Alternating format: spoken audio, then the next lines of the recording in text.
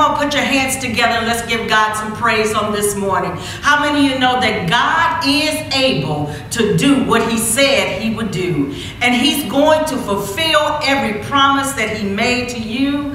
I want to encourage you on this morning to don't give up on God, because he truly won't give up on you. He is able. Somebody need to know that right now. Right where you are, you need to know that God is still able. He is still God, and he sits on the throne, and he is still in control. I want to encourage you on this morning to let you know that we have so much for which to thank God for.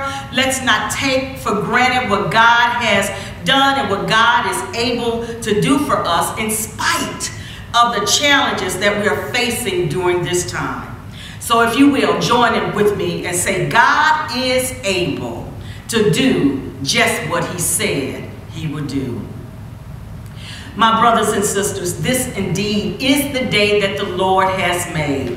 We will rejoice and be glad in it. Oh, taste and see that the Lord is good.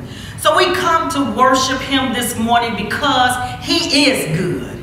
He is worthy, and he surely is able. We are here on this first Sunday in August, and we are so grateful that the Lord has ordered our steps to this sacred place. We ask that you go ahead and prepare yourselves for worship, gather your family members, and bring them in so we can worship our true and living Savior. We welcome you this morning to our online campus of Boynton Chapel United Methodist Church in Houston, Texas. So I invite you now to go with me in prayer to God. Diligent Lord, watch over us at these times. Be with us all these days.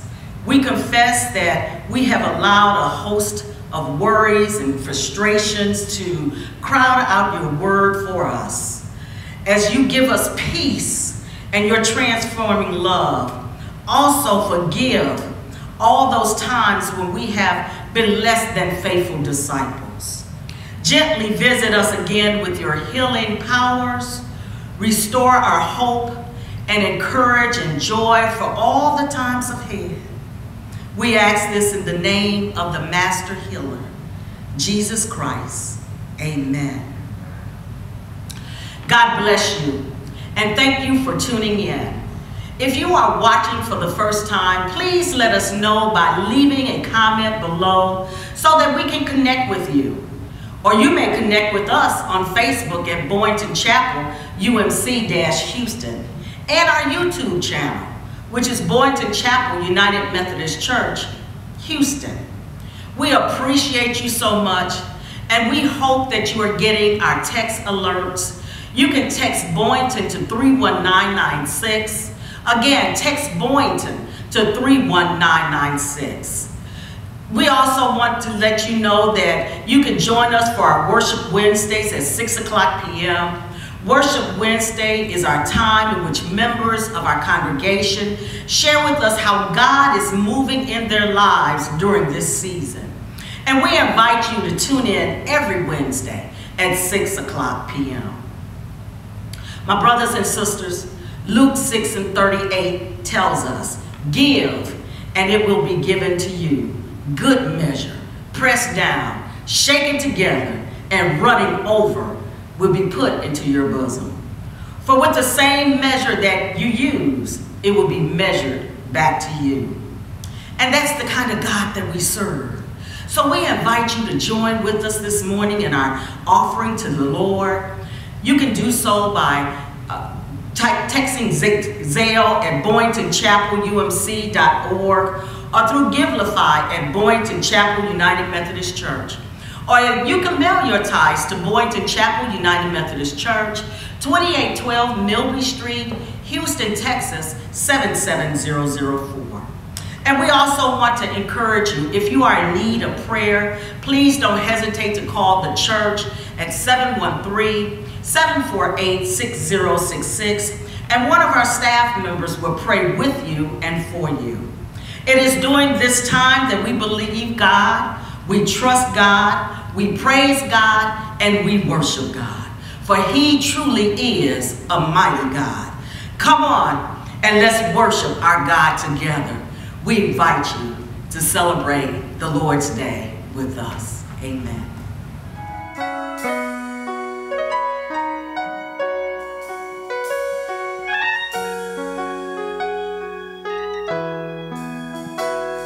Exceedingly, abundantly, above all you can ask or think, it's according to the power that worketh in you.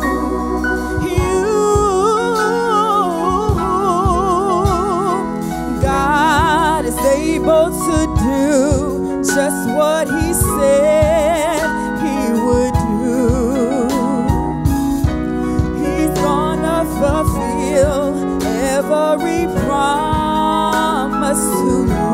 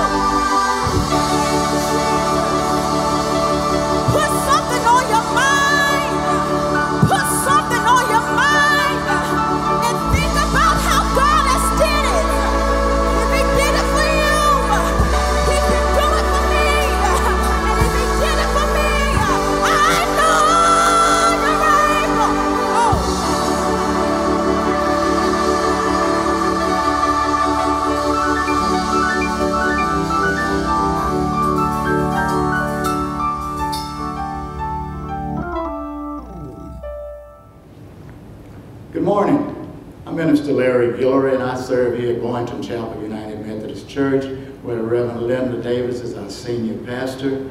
I thank God for this opportunity to serve Him this morning and to bring you our message for today. If you would, please bow with me for a word of prayer. Eternal God and Father in heaven, again, we just thank you. Thank you for being our God. Thank you for calling us, predestining us, God, knowing that even during these times of trials and tribulations, God, you still have things in control. God, we thank you for the great love that you've shown us through our faith in your Son, Jesus Christ. God, and we just pray now and ask Him in His name, God, that you would search our hearts. If there be anything about us that you're not pleased with, we ask that you remove it, cast it away, God, that it will never return again. And Father, I ask that you would just search my heart, oh God. Cleanse it from anything that is not of you, God. Allow your people, God, to hear and see more and more of you and less of me. Have your way with me as our prayer. We ask this in your Son, Jesus' name. Amen. Amen. If you have your Bibles with you this morning, I ask that you please turn with me to the book of 2 Corinthians. 2 Corinthians, the 12th chapter, verses 7 through 10. 2 Corinthians 12, verses 7 through 10. So to keep me from becoming conceited because of the surpassing greatness of the revelations, a thorn was given to me in the flesh, a messenger of Satan to harass me, to keep me from becoming conceited. 3 times I pleaded with the Lord about this, that it should leave me. But he said to me, my grace is sufficient for you, for my power is made perfect in weakness. Therefore I will boast all the more gladly of my weaknesses, so that the power of Christ may rest upon me for the sake of Christ. Then I am content with weakness, insults, hardships, persecutions, and calamities. For when I am weak, I am strong. I want to speak with you this morning on the topic of hope during our time of need. Hope during our time of need. We're living in a time when it seems as if things are changing and moving so fastly that it's hard for many of us to keep up with. It's hard for us to find great leaders that we can follow and trust. Even now, we're being faced with a pandemic where many are sick. Many of you now know someone that's either sick or have even succumbed to this great virus. People are dying all around the world, and our economies are failing, businesses are closing, jobs are being lost, and our government at times appears to be making things worse instead of better. There are times when there's no clear directions on what it is we are to do. There appear to be constant confusion on almost anything and everything. We're told to go and get tests. Then we're told we don't need tests. We're told that businesses should stay open. Then they say close the businesses. We're told to wear masks. Then we're told masks are not needed. We're told that it's okay for us to protest. Then we're told stop protesting. We're told that it's okay to have large gatherings. But then they say large gatherings are not good for us. It appears as though there's just division everywhere. There's divisions in our nations, our countries, our states, our cities, even in our household. We find that there's turmoil everywhere. I heard lately, just on the news recently, where they said that domestic violence is even up higher now than it's ever been. Could this be because people are being asked to stay at home? You would think that if we're married or we're in the same household, we should be able to get along with one another. But that's not so. I've heard that people not only are going through many divorces now, but they're struggling with the loss of jobs or illness in their families. But I want you to understand this. There is one thing that we all should be seeking. That is a little hope. We all are looking for hope during our time of distress, a little hope during our time of need. We need hope when we feel ourselves getting weak to where we can't take this pressure anymore.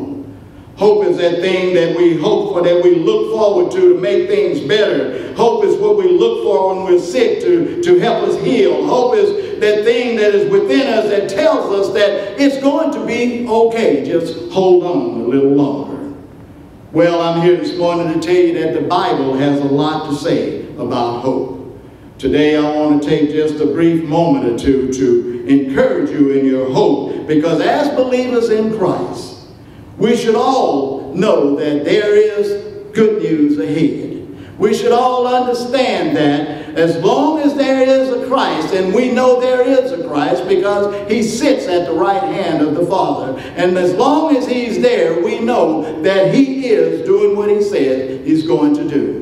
My Bible tells me that he's there making intercessory prayer for me. That means whenever I'm in need of something, whenever I need a little hope, whenever things are not going quite like I think they should, I can call upon him and he will tell the Father, this is what my son needs. The Bible also assures me that as long as Christ is there, it assures me that what he says is true, that he is coming back, which assures me that when he comes back, I know things are going to be made perfected. Those things which are not being handled and dealt with correctly now.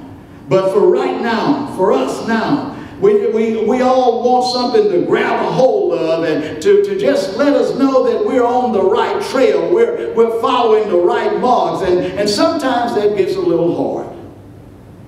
But in helping us today, the first thing we need to understand is, what is hope? Hope.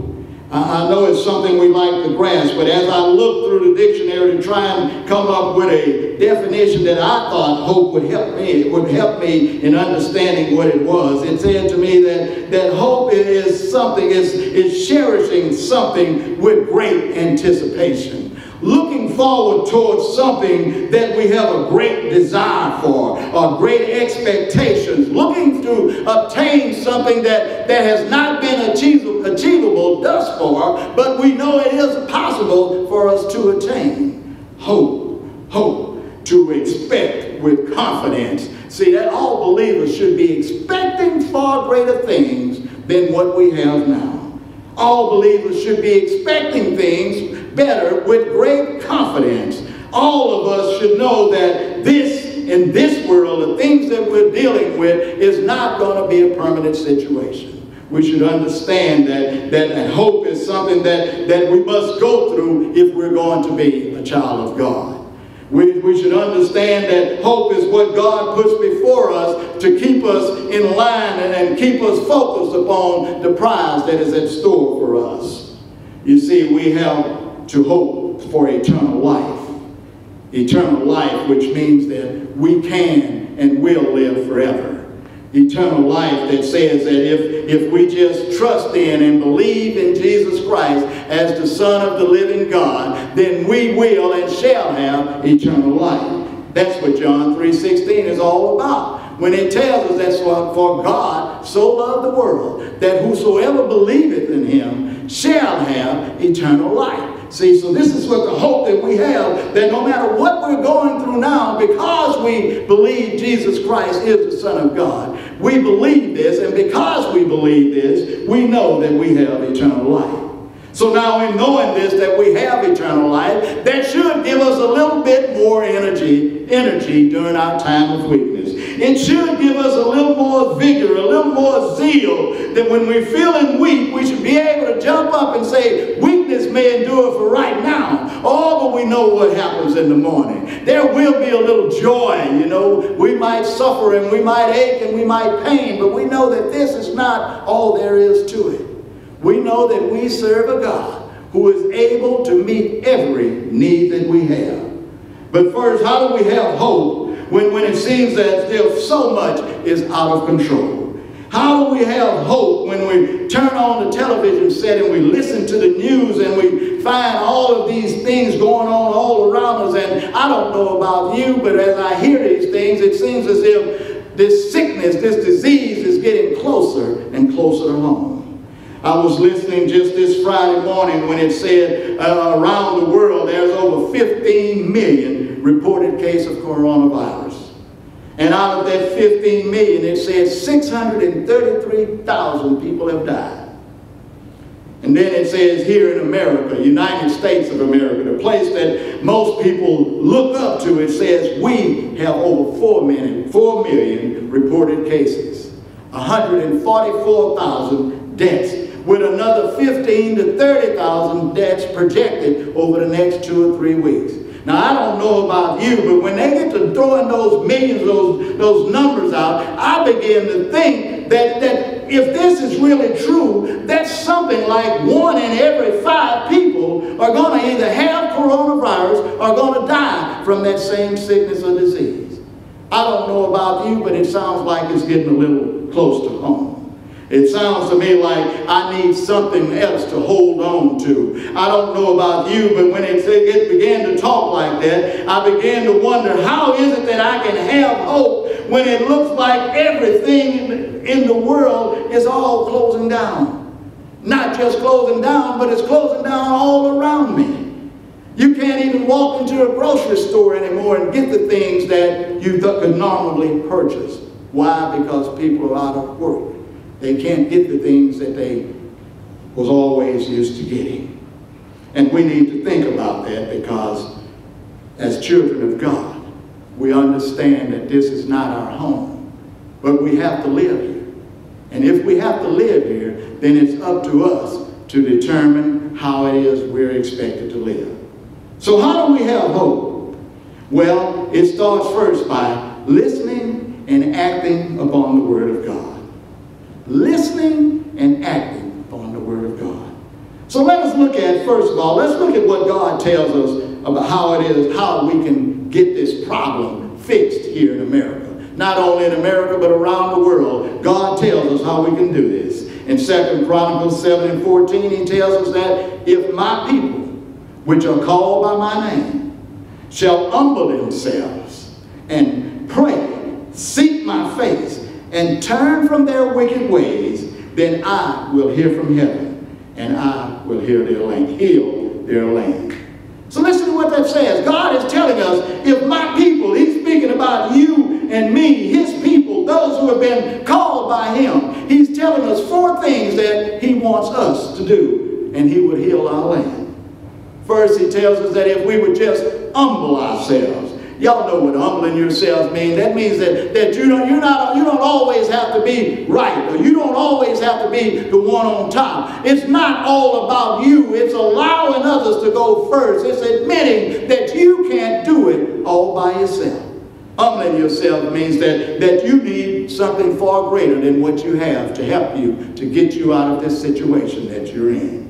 It means admitting that you are a sinful person, and that the only way that you can escape this sin is to turn to God. And so that's what he tells us in number 2. He says the second thing we should do is pray to God. He says humble yourself, but then pray to God. Ask God for forgiveness. Acknowledge that you are a sinner in need of forgiveness. So ask God for forgiveness. And then he said when you ask God for forgiveness, the third thing he wants us to do is to seek him out. He doesn't mean just holler at him whenever you need something. Hey, God, I need this right now. I need this today. He says, seek him out. That means you are to continually, diligently seek him out. You seek him out through studying his word, listening to his word, meditating upon his word, allowing God to speak back to you, allowing his word to take hold of you, allowing the Christ that is in you to consume you so that you can do his will. God tells us in his word that his word will be a lamp to our feet. So if we seek him out and we seek his word out, then we will allow his word to guide and direct us. And then he says when we allow his word to just permeate through our bodies, and we allow his word to take control of us, he tells us that we should turn from our wicked ways. Now, I don't know, you might not have wicked ways, but let me say this. Another way of saying it is turn from your sinful behaviors. Turn away from the things that you know is not in agreement with God. Turn away from those things which God has told you not to get involved with and start doing the will of God. He tells us that we are to turn away, and what he's asking us to do is he's asking us for true repentance. In other words, he's saying turn away from what you were doing and turn towards God and allow him to do it. Turn away from your own ways and start following God's ways. The psalmist tells us that, and now, O Lord, for what do? I wait. I wait, for my hope is in you. See, when we do those four things, the next step for us is to just wait on God. Allow God to do his thing. God is saying, just wait. Wait, why? Because my hope is in you, God. That's acknowledging, that's humbling that you can't do it yourself. You need God. So God, I'm going to wait. Then Psalm 71:5 says, for you, O Lord, are my hope, my trust. O Lord, I trust you from my youth. That means, listen, ever since we were told about this living God who has a son that came down to earth to save us, we have put our trust, our hope in him. And he says we are to continue to do that. Our hope is grounded. It should be grounded in him. And if we acknowledge to God that we have not always done the things that we should have done, and we've even done some things that we should not have done, and decide to allow God to let his will be done in our life instead of us doing it our way, God says, I'll hear from heaven and I'll hear your land. See, the question is, or the problem is that we're not always willing to trust God. God tells us that we're to trust him. And that means trusting with everything, not just the little parts of our life, or not just the problems in our life. God says trust him with our whole life, our entire life, with everything that's going on in, around, and about us. God is telling us that we are to trust him. In Proverbs 3, the Proverbs tells us that, my son, do not forget about my teachings, but keep my commands in your heart. For they will prolong your life for many years. It tells us that it will bring us peace and prosperity. It said, let love and faithfulness never leave you. It says, bind them around your neck. Write them on a tablet in your heart. Then you will win favor and a good name in sight of God and in sight of man. See, if we all know we serve a God who is able, but if we want this God who is able to meet our needs, to strengthen us during our time of weakness, to give us hope that lets us know that he is still with us, then what it tells us what we need to do, we need to have a good name with God. You know, a good name is one that is developed over a period of time. Good name is one that is strengthened over a relationship that has been going on for some period of time. And God is saying that when we do these things, he says when we do this, then we will have a good name in his sight, and not only in God's sight, but we will have a good name around mankind also. I don't know about you, but I'd like for everyone to say that Larry is a pretty good old fella. But more than anything, I love it. I just love it if God would say he was a man who sought after me whenever he could. He tried his best to serve and to seek after me. That's what I'd love to hear. Or better yet, I'd like to hear when he say, come on up, my servant, well done. That's what I like to hear. So what it says that when we do these things, when we write his words on our neck, around our neck, and our tablets of our heart, it tells us that these things are good with God. And then in verse 5, it tells us that we're to trust in the Lord with all our heart and to lean not to our own understanding. In all our ways, we are to submit to him. And it says when we submit to him, he will make our paths straight. See, I don't know about you, but sometimes I get a little off path. Sometimes I see all these things going on around us and in this world till I begin to think that I have to do something about it. But what this is telling me is that I don't have to do it. God has already got this figured out. All I have to do is trust in him with all my heart. All my heart. Submit to him. And it says he will direct my paths and make them straight. In our text this morning, the Apostle Paul is telling us that he suffered with a thorn in his flesh. A thorn in his flesh, he said, that God placed there to keep him from being conceited. And if you do a little background on that, you'll find out that the Apostle Paul was being accused by some of the false prophets as not being religious enough. In other words, they were saying that Paul, you want to say this is how things should be and shouldn't be, but you haven't paid your dues yet. In other words, you haven't had an experience with God like we have. And then Paul begins to tell them, I have these experiences, but I just don't like to boast like some of you like to boast. He said, in fact, when I have more to boast about than any of you have. In fact, you all think that God has been blessing you and not blessing me. I've been through many trials. I've had plenty of persecution. I've been lied upon. I've been whipped. I've been beaten. I've been shipwrecked. I've been through so much to where God has said to me, I have to hold you back. I've blessed you in everything that's there. And because I've blessed you so much, you might begin to think that it's all you. Well, it's not you, Paul. God wanted Paul, and he wants us to understand also that when Paul is going through these things, he wants him to recognize that it's not his doing that's delivering him from all of it.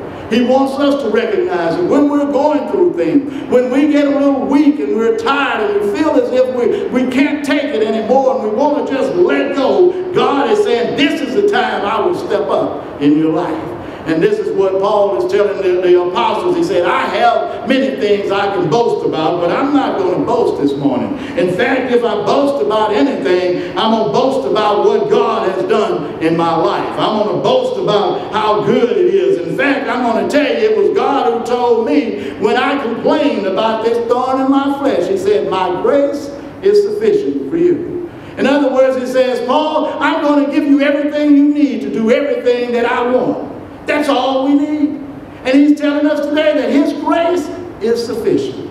And it is made possible to us through his son, Jesus Christ. He says that if we accept Jesus Christ as our Lord and Savior, his grace immediately comes upon us. In fact, the scripture tells us that the moment we accept Jesus Christ as our Lord and Savior and believe that he is the Son of the living God, it says immediately God deposits within us a seal, his Holy Spirit, guaranteeing us that we belong to him. Now, you might just think this is a seal of just ownership, but this is also a seal of dwelling. It helps me to understand that when it was placed in me, this seal, the Holy Spirit of God, was deposited in me to stay in me, to help me whenever I'm in need. It helps me to understand that no matter what trials I might face, what persecutions might be ahead for me, it says that God is in me through the power of his Holy Spirit.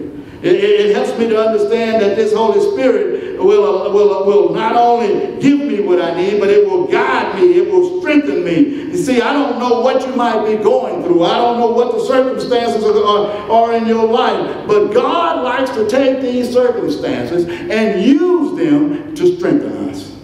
That might sound a little hard to believe for some of you. How can he strengthen me? How can I be made strong when I'm already on my last leg? I'm about to lose everything I have and I don't know what to do. But God is saying that it's during those times, and this is what Paul is telling us this morning, during those times of our weakness, when we think we can't go any further, God is saying it's during that time that Christ becomes stronger in our life. He's telling us this is when the Holy Spirit is really activated in us, when we let go and let him. He's telling us that he could boast, and he could boast gladly about these weaknesses, but now he understands that when he is weak, Christ becomes strong. He wants us to understand that this morning, church, that we as children of God, sometimes things don't always turn out the way we want. Sometimes there are situations that we just don't know how to get out of. Sometimes we get these medical diagnoses, we get all of these things that is just not going the way we want. We're faced with many hardships, we're faced with persecutions. Whatever it is, Paul says that we are to boast about our weakness and allow Christ to show his strength in us. It's Christ who gives us that hope to let us know that there is far greater things ahead. Maybe you might hear his voice calling when God says that he tells us to, behold, I stand at the door knocking. If anyone will open and let me in, he says, I'll come in and sup with him. And I'll allow him to sup with me. What that's saying is God is standing here knocking this morning. He sees and he knows everything that we're dealing with. everything that's going on in and around us. But he's standing at the door of our hearts knocking. My question to each of you this morning is, will you let him in? Are you listening for his voice? Can you hear the tapping on your heart? Maybe it's a fast beat, or maybe it's a skipper beat. I don't know what it is, but God is calling you this morning. God is calling each of us. So stop, listen. Will you open up? Will you allow him to come in? This Sunday morning is the first Sunday of the month. Many of us will be partaking of what we call the Holy Communion. We'll partake of the body of Christ. We'll drink of the cup, the blood of Christ. We do this because we know when we partake of the bread, we're now taking on the fullness of Christ. Not only are we taking on the fullness of Christ, but we take it and we eat it and we drink the blood in remembrance of what Christ did for us. Not only what he did for us, but it serves as a reminder to us that Christ is coming back. It reminds us that he is coming. He said to us that he would never leave us nor forsake us. So no matter what you're going through this morning, if you're willing to let Christ come in, if you're willing to partake of his body and allow it to consume you, he says to you, as he said to Paul, my grace is sufficient. When you're weak, I become strong. So are you willing to become strong this morning? If you're willing to become strong this morning, I invite you to just accept Christ. We offer him to you this morning. Will you open up your hearts? In the name of the Father, the Son, and the Holy Spirit. God bless you.